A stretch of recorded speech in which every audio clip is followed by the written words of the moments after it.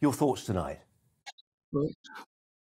I agree with you that it's pretty hopeless talking about what to do with the French, because Priti Patel has tried very hard to get an agreement with the French and has failed, and they're not in the least bit likely to do anything. So we've got to focus on what we can do on our own. And I think what you just said is more or less pointing us in the right direction. Essentially, the Australian policy is the right one, and when people refer to the Australian policy, they always focus on the fact that there was offshore processing and how harsh that was. But actually, it had two prongs. One was to have a genuinely humane asylum policy for people who applied to come to the country legally in the first place. And they took around about 20,000 people a year. And they were helped to get jobs, and they helped with accommodation, and they were introduced to people locally. And on any measure, it was not only humane, but generous. But at the same time, they were very strict about saying, if you come... Sorry, David, can I interrupt on that specific point about the humane element to this? Because part of the problem here, it seems to me, is that if you have got the vim, the get up, the go, the energy to be one of the young men, predominantly young men on these boats, you may be precisely the sort of person who needs asylum least. Because actually, if you go, and this has been proposed before, if you go to Pakistan, to one of the massive refugee camps there, to process Afghan asylum seekers, you can separate the wheat from the chaff. You can work out in situ, in theatre, if you like, who is most deserving of a life in Britain. And the problem with this system, this organic system that we have now, is that people make that decision themselves, don't we? And that means that young, fit men push their way to the head of the queue. Yeah, most of the people who are coming illegally are not entitled to asylum. They are immigrants who are trying to come to a country they consider to be better. I quite agree. But what I think we need to do is to build some accommodation centres here where people are detained if they arrive illegally.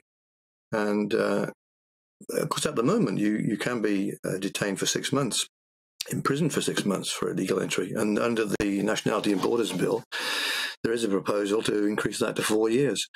I think it may be necessary to do something along those lines. But remember, the Australian offshore processing centres, apart from doing what you've just said, namely to separate mainly young blokes who are just trying to get a better life from the genuine asylum seekers, they were free to leave at any time. So it wasn't a prison. They couldn't come into Australia, but they could leave. They could go back. And that's what I think you must have. You must have that kind of centre. By the way, a lot of people in the existing detention centres are free to leave at any time. I think about 20% of them say they do want to go back, but we don't really make that possible. But you might also, by the way, have to pay for their fares back, but then they at least have to own up to where they'd actually come from, and an arrangement would have to be made with their original home country or some other safe country.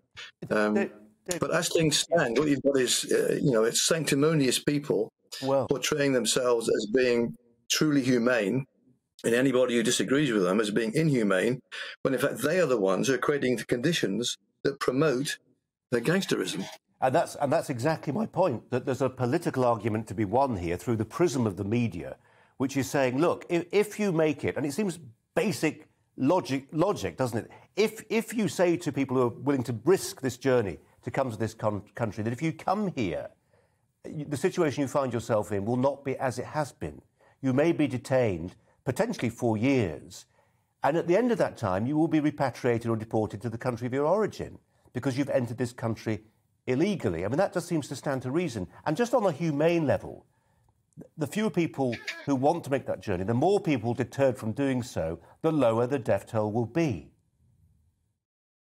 Yeah, no, I quite agree. I think in religion, it used to be called the sin of pride, doesn't it? It used to be called, if you're a bit too self-satisfied about your own moral purity, when in fact, in practice, you're doing a lot of harm. And I think a lot of people who are claiming to be the humane ones in society are in fact harming would-be asylum seekers and contributing to the system that leads to the tragedies like the one that occurred yesterday. So the other problem we have here is we have this policy of dispersal, as it's called, and once you've landed on our shores, then you get parcelled out between the local authority, sometimes to hotels, sometimes to private accommodation, sometimes to social housing, and that's quite an attractive deal because you get somewhere to live, you get a little bit of money, and you get a mobile phone and some support from the local council social workers.